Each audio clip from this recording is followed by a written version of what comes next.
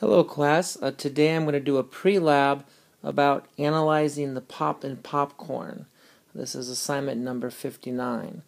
The purpose of today's lab is to determine the percent of water in popcorn and use the ideal gas law to determine the pressure inside the kernel when it pops. So what this means is we're going to actually use the ideal gas law to figure out what is the pressure of water inside a popcorn kernel just before it pops. So this must mean that when popcorn pops, it gets heated, there's some moisture inside the popcorn kernel that begins to become water vapor, and when it tries to burst out, it actually causes the popcorn kernel to pop. The goal will then be, of course, to calculate its pressure, and we already know that pressure, for instance, is PV equals nRT is the ideal gas law, and we're going to try to figure out the pressure. So we'll remember that at the end of the day we're going to be trying to solve for the pressure of the water, so we'll probably be using this equation. Now there's some safety information here. Obviously today you do need to wear your safety goggles and lab aprons because you are heating oil and it can splatter. First, I would like you, before we move on, I would like you to go forward and read these procedures 1 through 13 as to what the procedure is for the lab today. I will actually show you sort of some visual representations of the lab, but please take the next 2 minutes to go ahead and read how this lab should go.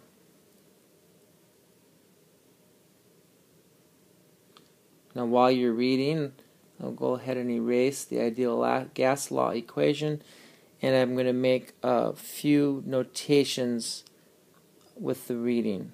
First thing is that question or procedure 7 and 8 are pretty much done. These are set up in your lab area already,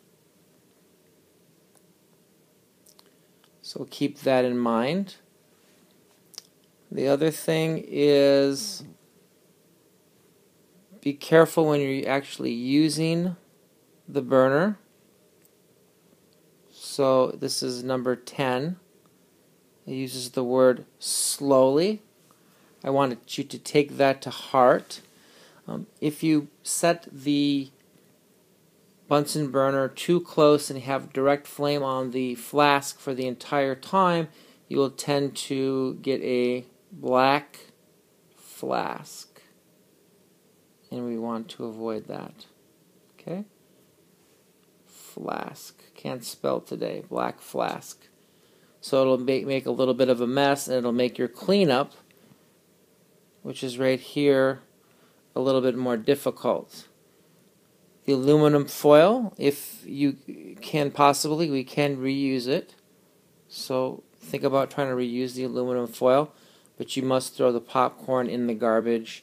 Make sure you wash the flask, which hopefully you don't burn too much, and the graduated cylinder, which you use several times.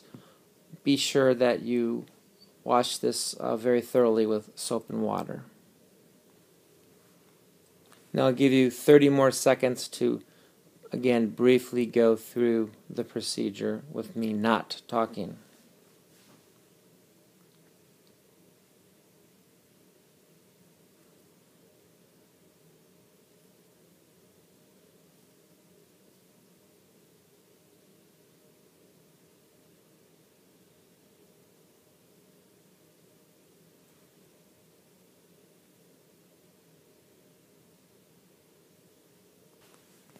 So today you will use two different kinds of popcorn. You can use either white or yellow. Just pick one and note it in your data table for the type of or brand of popcorn that is either white or yellow, and you'll have to count out exactly 20 kernels of either white or yellow popcorn. Now if you look at your data table, one of the first things it asks you to do is get the weight of the weigh boat. So this is the weigh boat. I've marked it here with the red arrow. And I just want you to know I don't want you to throw those away. They can be reused. Now the lab actually asks that you weigh the weigh boat and then you go and add your 20 kernels and then re-weigh that. The idea being the difference between the empty weigh boat and the one with the 20 kernels would obviously give you the weight of the unpopped kernels.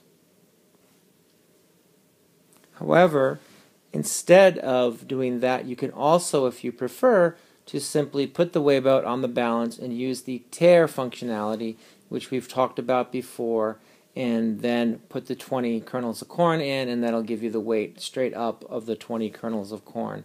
You can either fill in the data tables the way you'd like with the first two, or you could do this. The bottom line is you simply need to answer question 1 of the calculations, which is what are the weight of the unpopped kernels.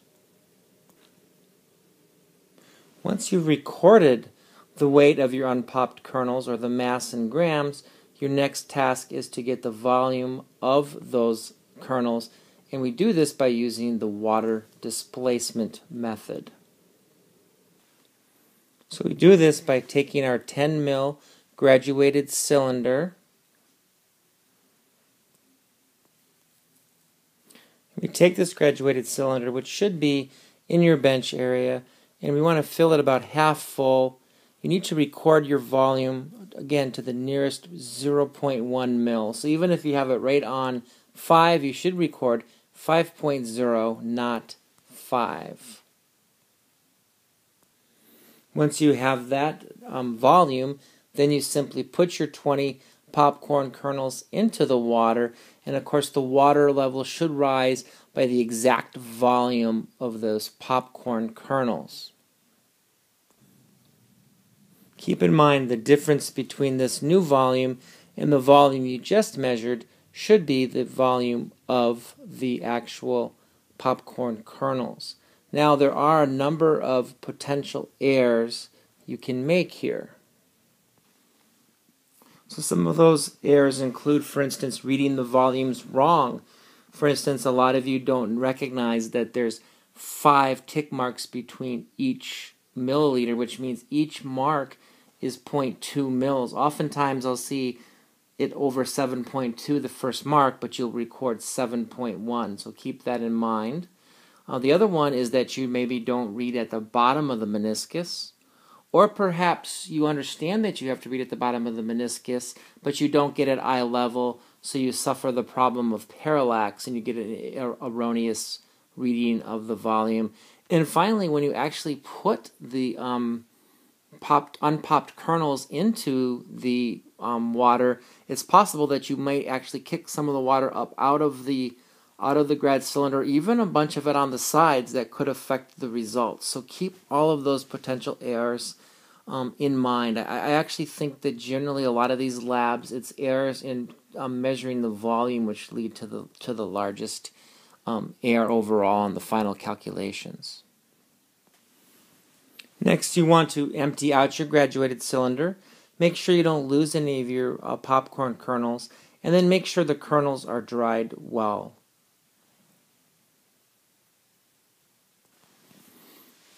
So your next step is to actually get the cooking oil that you will need to actually pop the corn. So the cooking oil we're using is vegetable oil, and here's just the big container of it showing you what it is. That is vegetable oil that was used. Okay. However, you won't be using this large container. I've taken the liberty of taking some of this vegetable oil and putting it in a smaller container that should be outfitted with a transfer pipette. And your goal will then be to transfer approximately 2 mils of the vegetable oil with the transfer pipette into your graduated cylinder. Make sure not to throw the transfer pipette away. It can be reused, and make sure to clean up any mess you make, obviously with the vegetable oil. Now simply take your 250 milliliter Erlenmeyer flask. It'll either be laying at your bench top or perhaps it'll be on the clamped to your ring stand via a flask clamp. But take that and make sure it's clean and add your 20 kernels and your 2 mils of oil, and you'll get the mass of this flask with all of its contents. So the mass of the flask, the popcorn kernels, and the oil. You just want an entire mass of that. So tear it and then put the Erlenmeyer with the stuff on it and get its mass.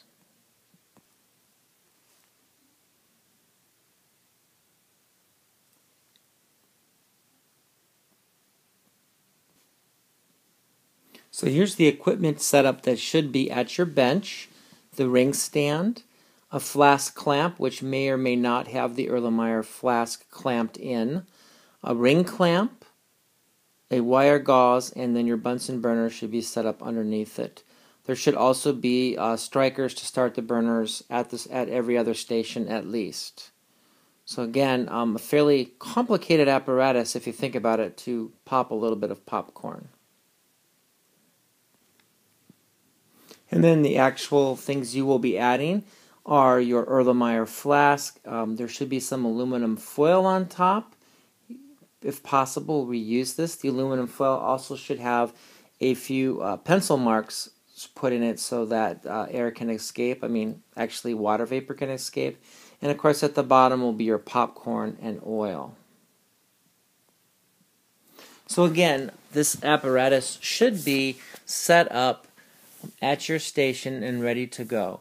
And again, the flask itself might start to get some burn marks on it. Try to clean it as best you can. If it's clean and dry and there's some burnt on it, it won't be the end of the world. It should still work fine. Here's simply a front view of your apparatus, looking at it as you would look at it head on, straight up. Remember, as you look at the gas outlet right here, right now both positions are in the closed position. And to open it, you would need to turn it to this position where the handle on the gas outlet is actually in line with the hose. So right here it's in line. It's actually perpendicular to the hose, would mean it's on, and then pushing it back would mean that it's closed again. So now we're back in the closed position. Again, this is the closed position. Now this is probably the way you want to actually heat your popcorn and make your popcorn pop. Notice I don't have the Bunsen burner directly below here, so I don't have the flame just sitting here, okay, and actually just constantly heating. In order to avoid burning, I would just hold the bottom of the burner with my hand and gently go back and forth over underneath the flask, the bottom of the flask, until it pops. This probably will limit the amount of burning that actually occurs. So if everything goes well, you'll start to see popcorn kernels make their way in here and fill up. There should only be 20 of them, so not a lot. You may get a few Old Maids, and some people might try to get those to pop. But if you think about it a little bit, I'm not necessarily sure having an Old Maid will upset your results. So let me pose the following question. So the question is, will any Old Maids, which are unpopped kernels, affect your results? Why or why not? I've placed a 4 there because I want you to actually write this in on the back page and make this question number 4 for your analysis questions. So rather than 3 analysis questions, you'll have 4. Again, write this question down. Will any Old Maids, unpopped kernels, affect your results? Why or why not? So I want you to think long and hard about that and add that to your analysis questions. One more time, because I know some of you are a little slow. Question number 4 on your analysis question, so that should be on the back side at the very end of your data. Make question number 4, will any old maids affect your results? Why or why not? So I actually want you to explain why or why not. And just also a quick safety note, make sure that once you're done heating and you've turned off your Bunsen burner, that you let this sit at least 10 minutes to make sure it's cooled down and you don't burn yourself when you go to reweigh the Erlenmeyer flask now, which has the unpopped kernels have become popped kernels. So now you're weighing the popped kernels with the oil and everything that was in there afterwards, okay? So keep that in mind. Make sure it cools down. So let's look at the back side of our data table and let's really quickly look at how we're going to go about filling this information out. So first of all, for brand of popcorn used, you just want to write either white or yellow. So right here you want to write white or yellow for brand of popcorn. So no big deal.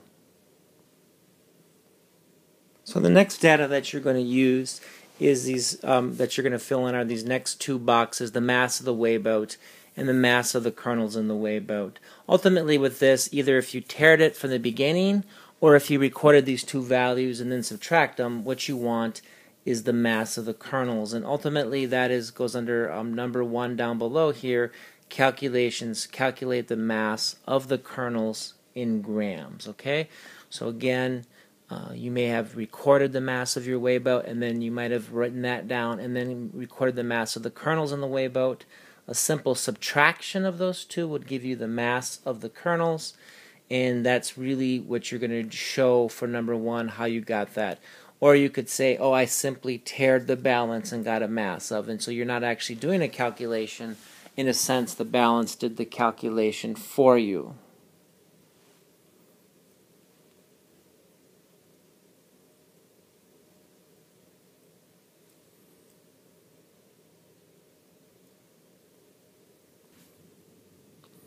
So the next calculation that we need to get from our data is the actual volume of the kernels. And so if you look, we have the volume of the water in milliliters, and then we added the kernels and got a new volume.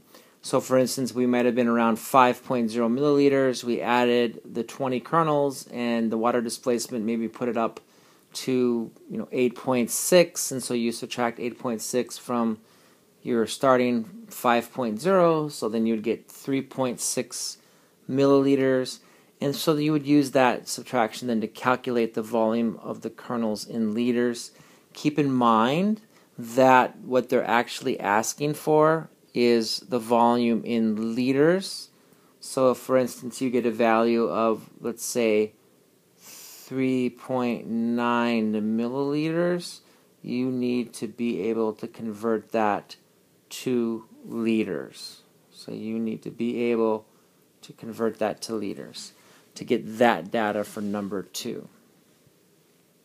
So again, calculation number 2 utilizes the 4th and 5th boxes of the data table to actually get the volume of the kernels. Again, in liters. Now our last calculation utilizes the final 2 pieces of data that you collected in the lab. Remember, you weighed the mass of the flask, the oil, and the unpopped kernels, and you got a mass, and then you went ahead and heated it, the flask, the oil, and you got popcorn, and now you let that cool for 10 minutes, and then you got a new mass. The thought is that the mass should be less because what's left that flask is basically the water, or the water that was inside the unpopped kernels was heated, turned to steam, and blew out into steam and left out the top of through the aluminum foil, and so you have less mass. So it would seem that a simple subtraction of those 2 numbers, subtracting the final data point from the other data point, should give you a number that simply equals the grams of water lost. Okay? And so once you do that, you'll get that simple subtraction, you'll get the mass of the water lost.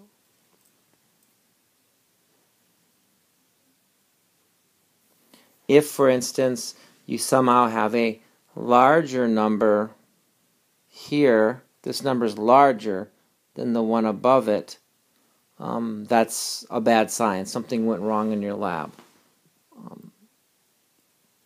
Truth is that the top number should be bigger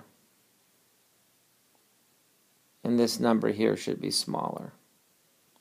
The difference is water lost to the atmosphere when you pop the corn. And you know this, when you pop a bag of popcorn, you open it up, you see the steam come out even from the microwave. That's the water that had originally been inside of the popcorn kernel.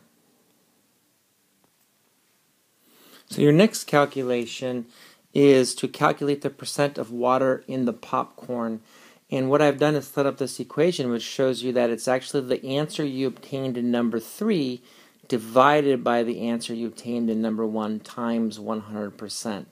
If you analyze this, in number 3 is the actual mass of water lost from the popcorn. In number 1 is the mass of the kernels in grams. So this was the total amount of popcorn kernels that you actually had before you popped them. So it was the corn and the water. That was what you basically calculated number 1. And number 3 is basically you've calculated how much water was lost. And so it's the mass of the water divided by the mass of the unpopped popcorn. That will give you your percent H2O once you multiply that by 100%.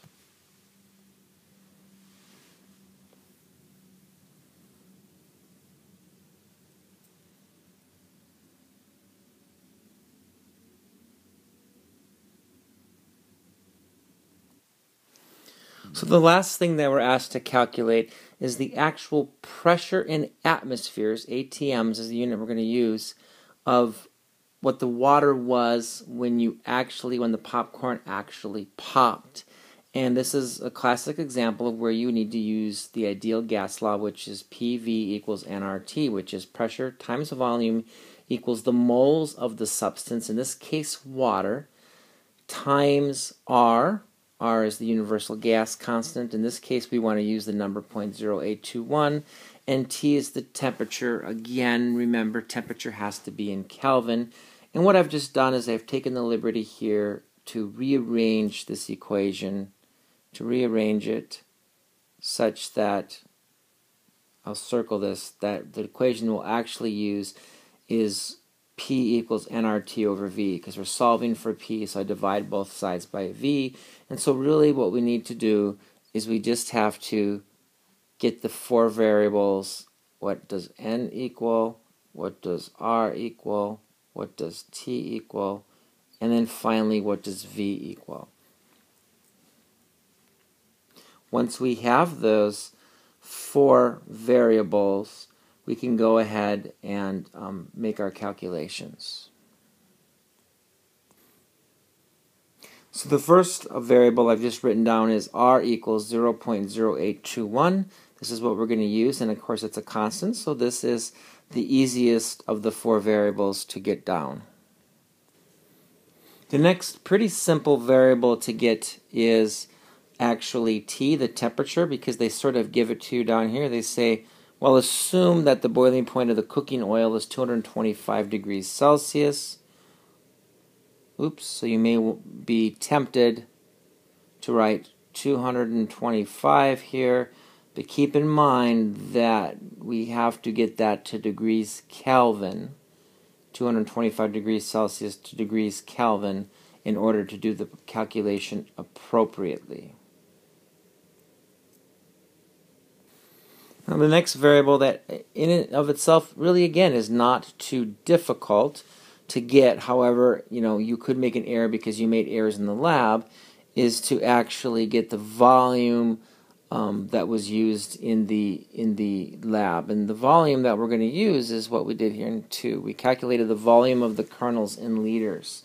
Now it's kind of interesting because the assumption is that the moisture inside the kernel when it explodes is basically approximately occupying the same volume as a kernel. For instance, that might not be the case if more of the water was really in a smaller pocket inside the kernel. So this could be a source of air. But we're going to assume that the volume of the kernels is approximately the volume of the water when it actually burst out of the kernels. And just keep in mind, again, I won't give you the answer here. Oops, did it again. But remember, this must be in liters, whatever this number is, not mLs, milliliters. And the last value that you need to get, which is a little bit more tricky, is N, which in this case is not the mass of the water in grams, but the moles of water. So N should be the moles of water that you used. That's the only way this equation will work. Now if you look to number 3, we actually calculated the mass of water lost. So your data will have given you this number, mass of water lost. You need to use MolCity and do a mole conversion to get from mass of H2O down to moles of H2O, and that would be the number that you use.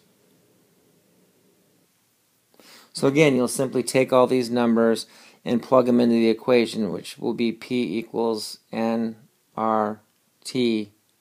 over V. They actually make the point in the very bottom down here that you used 20 kernels, and so once you get this pressure here, you'll actually need to divide that by 20 to get the pressure of water in one kernel. Right now, all this is giving you for 20. The pressure for 20, you'll have to actually divide that by 20 so that you get the actual pressure for one kernel to pop. And finally, don't forget the analysis questions. There's 3 of them, and then remember I added a 4th analysis question. And the 4th analysis question had to do with the old maids. Okay. This lab will be basically, each of those questions will be worth 1 point. Overall, the lab will be worth, I'll write that right here, 15 points. It's not due next week because you're on vacation. However, it'll be due the following Wednesday or Thursday after you return from vacation, depending on which day you had the lab. So this wraps up the pre-lab. I know it's a little long, but we had a lot to go over. And so I just hope that you have an enjoyable lab, you don't start any fires. And one more thing that I need to tell you.